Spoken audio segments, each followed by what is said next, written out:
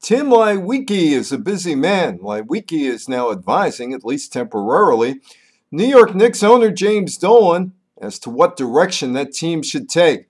Leiweke is also working with Dolan on an arena project not for Dolan's Knicks, Rangers, or Liberty franchises, but rather an estranged partnership that features Dolan and the Rangers franchise's fiercest rivals, the Islanders, in that the Islanders ownership wants to bid to build an arena at the Belmont Racetrack site near the New York City-Nassau County line.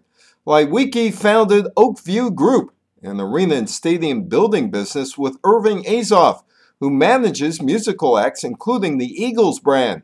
Azoff is partners with Dolan on other musical and arena ventures. It was Azoff who recommended that Phil Jackson run Dolan's Knicks franchise. Leiweke is also heading up the Seattle arena reconstruction.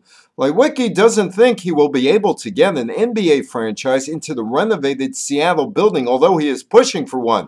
However, he does believe he could get a National Hockey League team into the building at some point in the very near future.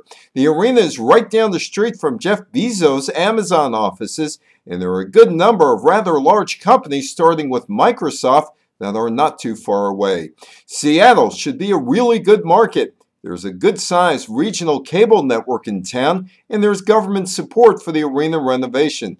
Leiweke has been around the NBA and NHL for decades and has a significant player on the Seattle team, the very influential Boston Bruins owner, Jeremy Jacobs, who will run the building's concessions. Vancouver Canucks ownership is also supporting a push for Seattle NHL franchise.